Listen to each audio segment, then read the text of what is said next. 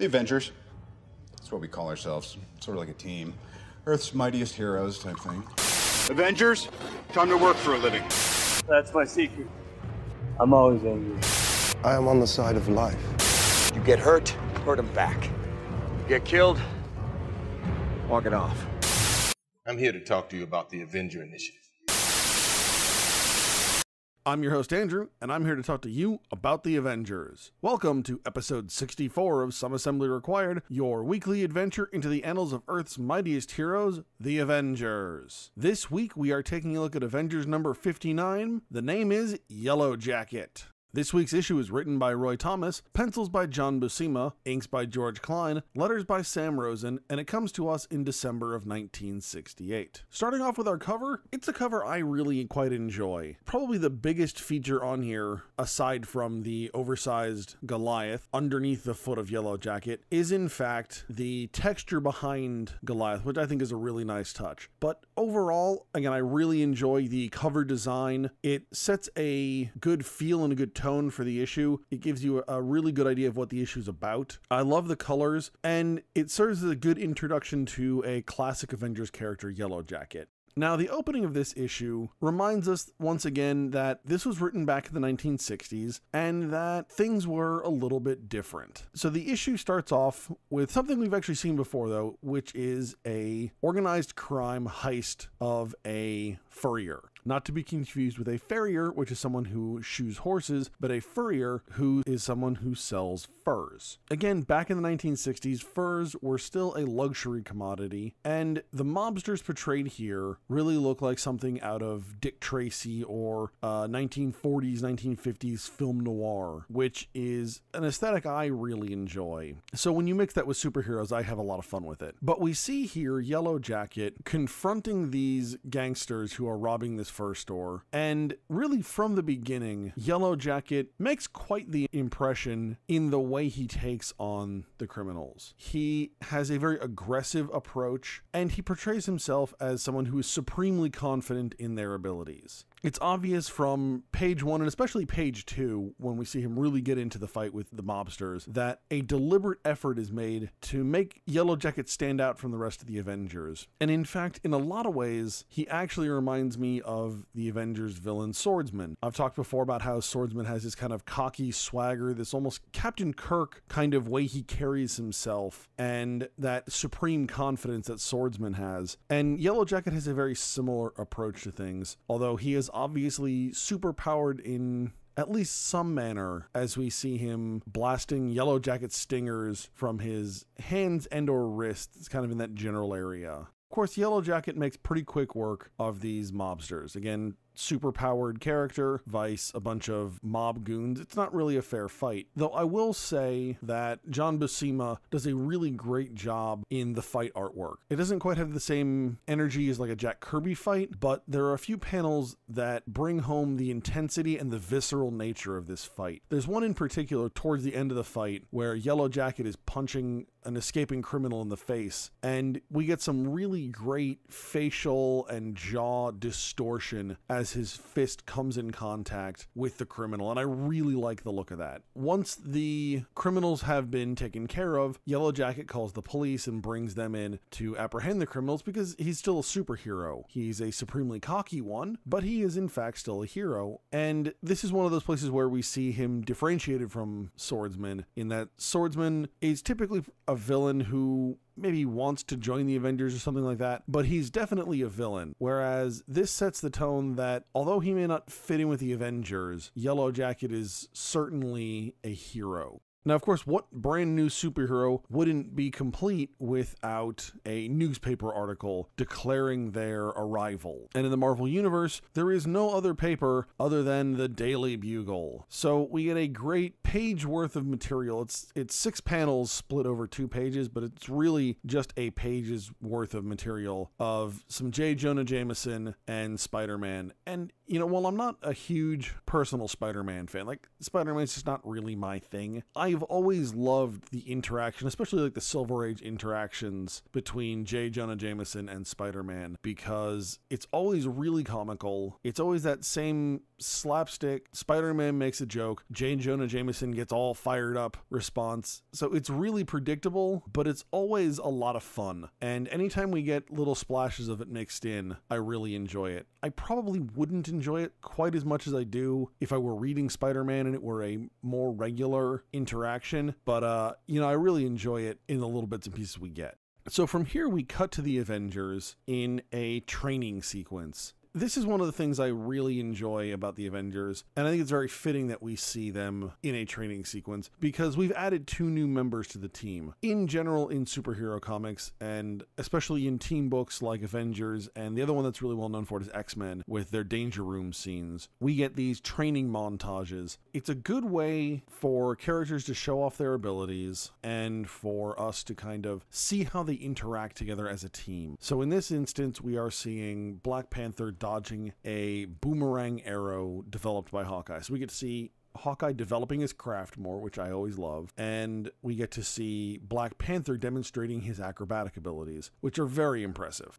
Just as the Avengers are kind of getting into their routine, Vision brings up the fact that there is supposed to be an Avengers meeting, but that Hank Pym is missing, that he's supposed to be there, but that he's not. So they're going to go ahead and start the meeting without him and then bring him up to speed when he eventually arrives. And after Vision mentions this, we get an interesting little 2-page montage from each of the other Avengers' perspectives. So it's 2 pages, 4 panels. Each page is split vertically, which I think is an interesting way to do it as opposed to splitting it horizontally, which I think is the more typical way to do something like this. But we get a little bit of the inner monologue of each Avenger, and they are looking at kind of what's been happening really since we've seen them last. So we get to see Janet, who is interacting with Hank, and of course Hank is just so deeply involved in his work, once again kind of forgetting about Janet. They were supposed to go on a date to a coffee shop and Hank says, no, I can't do it, I got so much work to do. And it's really kind of in contrast to what we've seen the last couple of issues where, Hank is on the verge of proposing to Janet and life just kind of gets in the way, but it's there, how he feels, what his intentions are, he just needs to pull the trigger. And so Janet's kind of going in her head and going over these frustrations. We then see Black Panther, and he is dressed as T'Challa, and he's addressing the UN General Assembly. Although he is speaking supremely confident and is talking about how Wakanda is taking its place among the community of nations, much like we saw at the very end of Black Panther in one of the Easter eggs. But in this case, we also see Black Panther's internal monologue trying to decide really what his destiny is. And we get to see these doubts and these questions. And it portrays him as a leader who is not infallible and is not fearless and is not this creature of myth and of created persona. He's a real person inside. And I think it does a great job of making us see the human side of him, right? Yeah, he's this great leader and he is this superhero, but he's also a person and people have doubts and people have questions. There's more to a person than just this mask they put on, both in his case, literally and figuratively. It's one of the things that I think the Black Panther film really got right is that, he is this incredibly powerful character. He has this amazing commanding presence, but that inside he's still a young king, and that comes with inexperience, it comes with doubt, it comes with questions. All of that has to be addressed, and this is T'Challa doing that in his mind, trying to decide whether he's better serving the world as T'Challa, King of Wakanda, or as the Black Panther. Next, we get Vision, who is working very hard to fit into the human world. Because as much as Vision looks like a human, he's not, and it's very obvious. He certainly has a human build, but he has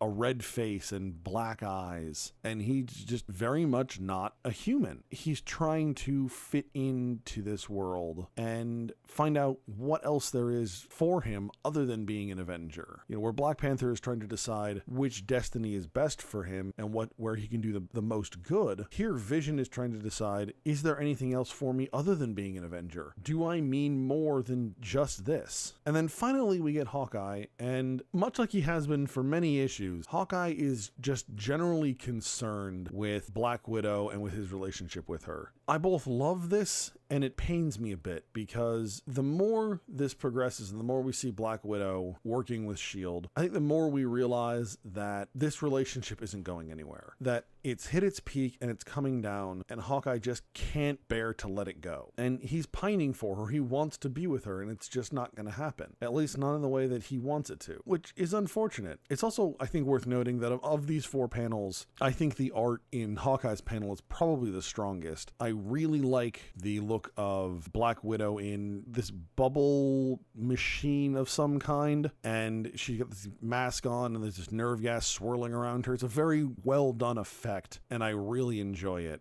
So again, all of this is happening before the Avengers meeting starts. And as the team is kind of going through these mental exercises and gathering themselves for this coming meeting, we see Jarvis, the Avengers, we'll say semi-faithful butler, because of course, you know, several issues ago, we did have the issue with him trying to betray the Avengers to Ultron, though it was for what I would call valid and important personal reasons, right? He was trying to get money to save his mother, who was unwell. And here we see Jarvis doing a very butler-like thing to do, and that is polishing the silver, and he is taking just so much joy and is so excited for polishing the silver. Now, the part of me that is very OCD gets this. Like, I also get excited for like that kind of thing, polishing and cleaning and things like that. I just don't have enough OCD and enough motivation to do it all the time. You know, my house is frequently a mess, but when I get to cleaning, man, can I clean. So I get where Jarvis is coming from here, but unfortunately for Jarvis, he is attacked and once again tied up, because unfortunately as a butler, even one as good as Jarvis, getting tied up is kind of a thing.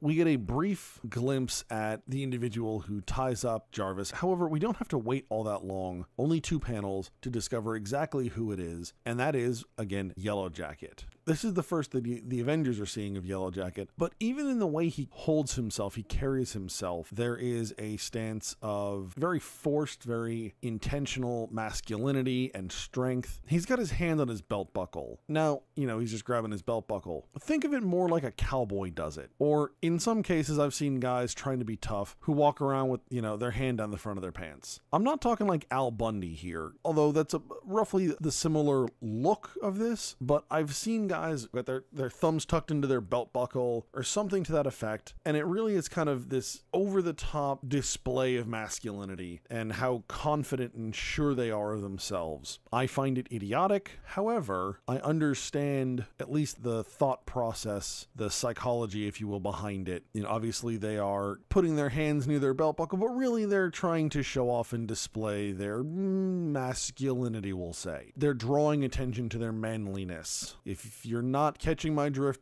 go ahead and send me a message on the Facebook page. I'll explain it to you further than that, but I really don't think we need to go into that further. But you get the idea. So here in his first interaction with the Avengers, he's already trying to show off how strong and manly and forceful he is, especially when the next thing that he admits to is having offed Hank Pym. Yellowjacket kind of runs his mouth for a moment, and the Avengers respond by saying, just wait till Hank gets here, he'll really show you, which is kind of funny because it's kind of like when you're a kid and one parent starts yelling at you and they say, oh, wait till, you know, mom gets home, or wait till your father gets home. It's one of those like, oh, you're going to be in trouble when so-and-so gets here. We can't deal with you, but so-and-so, they're really going to show you. And Yellowjacket's response is, I took care of that guy already. At this shocking news, Wasp collapses, which just irritates the ever-loving hell out of me, because we fight so hard to get this character development of Wasp as a strong female character, as an independent character, and we've come a long way, and then we do something like this, and I think it really undermines the strength of Wasp, and it makes her into the helpless damsel in distress, and it's very unbecoming of the character. It's very undermining of the character development, but again, it's the 1960s, and they just can't help themselves from doing this. So unfortunately, it's a thing whether we want it to be or not.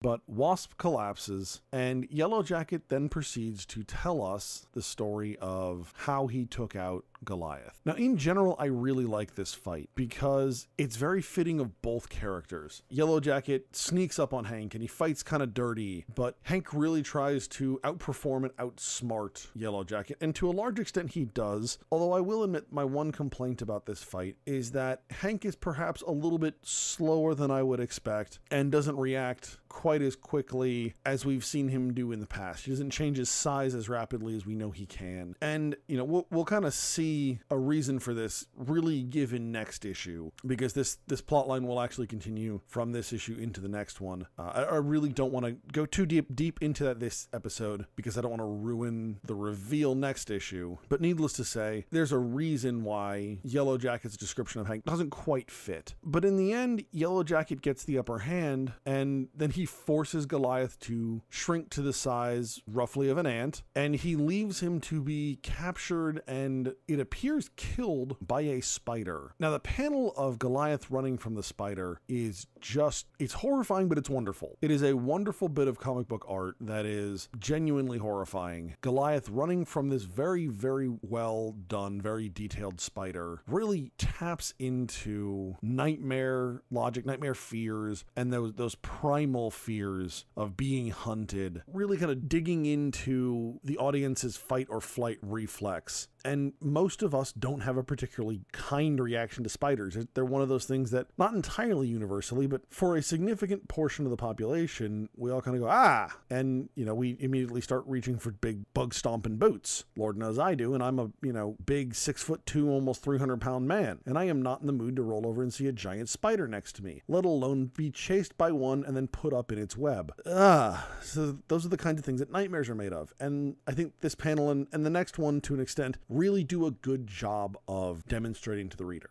So, of course, after hearing all of this, the Avengers are in no mood to allow Yellowjacket to remain, let alone to join the Avengers, which is really what he has come here to do. So, of course, what do superheroes do with someone they're not particularly pleased with? Well, they attack him. And although the Avengers demonstrate really strong teamwork here, in general, I have to say that their response to Yellowjacket in this fight in general is pretty underwhelming. Yellowjacket is able to get the upper hand pretty quick, grabs Wasp, knocks her out, really puts her in a chokehold, and then takes off. And the other Avengers are afraid to do anything for fear of injuring Janet. Right, Hawkeye has a pretty clear shot at Yellowjacket's back, but he doesn't shoot because he's not convinced that he won't hit Janet. I take a little bit of issue with this because if Hawkeye is as good as he's supposed to be, then it really shouldn't be an issue. But at the same time, I understand that just because Hawkeye feels it shouldn't be an issue doesn't mean he's willing to take the risk either.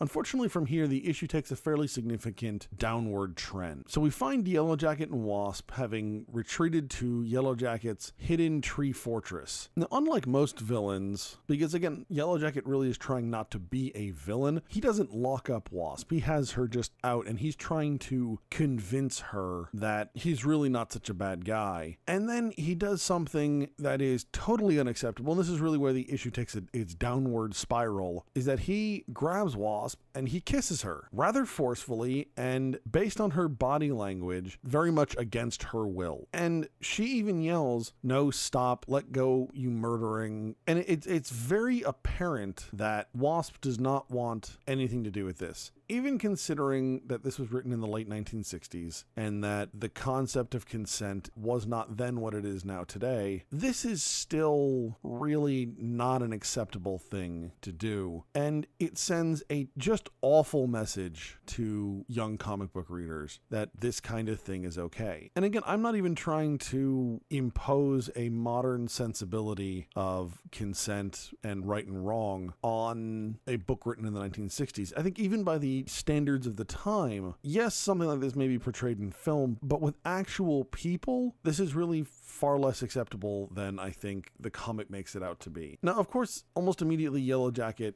starts apologizing for what he's done. And while I understand that in reality this is starting to set up things that are happening in the next issue and it's all part of the plot, it doesn't really do anything for me. It doesn't really help alleviate the situation that we've just seen. So it really feels like he knew he did wrong and he's just kind of trying to do a quick about face to cover that fact and to really cover himself in general. shortly hereafter, the Avengers are out on the prowl looking for Wasp. They attack at City Hall, and the attack is just getting started when Wasp jumps in the middle and tells the Avengers not to harm Yellowjacket. And when they demand a reason, we end the issue with Janet telling the Avengers that she's going to marry Yellowjacket. Now, obviously, as I mentioned, this will lead into the story for next issue, but I always try and at least take a minute and evaluate how this would have looked to contemporary readers. The idea that Janet is suddenly willing to marry this guy who she's known for really less than a day probably, and that claims to have killed the man she loved. And the little word bubble at the end says, next, the wedding. So that's obviously the direction in which we're headed, but it certainly makes me wonder like how they were going to sell this at the time. Is it some kind of Stockholm Syndrome type deal? Did Yellowjacket reveal who he is to Janet and that's why she's willing to marry him? You know, there are a number of possibilities here, and without the knowledge that I have as a comic book reader in 2018, it's really hard to tell what direction they're going in. Now, again, looking back, I see little hints, so I knew where it was going, and then obviously I've read the next several issues, so I know where the story arc is going, so I don't have to guess. But I really think this is kind of interesting to look at from a contemporary point of view and try and figure out all the possible ideas and where this story was going to go next. Overall, this isn't the greatest story we've had. In the larger context of the next issue that we're going to look at next week, it goes a long way to furthering plot lines we've seen already. Again, I don't want to go into it too much because it will be a giveaway for next week's big reveal, and there's a lot of good things to talk about there, so I don't want to get too far ahead of myself. But, you know, obviously, we have some questionable things going on in this issue, such as Yellowjacket forcing himself upon Wasp, and really just kind of the way Yellowjacket carries himself and addresses himself towards the other Avengers. Not really that enjoyable a character to introduce into the book. And so the story kind of hurts for that, right? It's very Yellowjacket centric, so if you don't really like the character, it's hard to get behind the plot as a whole. Now, I will say that we have a lot of really good art in this issue, a lot of really fun fight scenes, and a lot of just really good momentary single shot panels. Like the last panel here of Janet is a great panel. You really can't call it a pinup because it's a shoulder and her head, but it's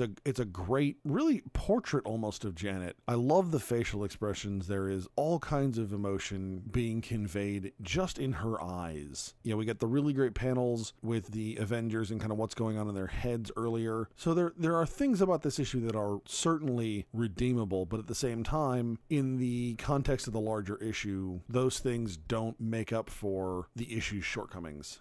Remember, you can find us at AvengersAssembly.com. You can follow us on Facebook, Instagram, and Twitter. And you can find this podcast on iTunes, SoundCloud, and YouTube. If you'd like to be a part of the conversation, send your questions and comments to Andrew at AvengersAssembly.com. Next week, we'll be taking a look at Avengers number 60, Till Death Do Us Part. All right, hey. All right, good job, guys. Let's just not come in tomorrow. Let's just take a day. You ever tried shawarma? There's a shawarma joint about 2 blocks from here. I don't know what it is, but I want to try it.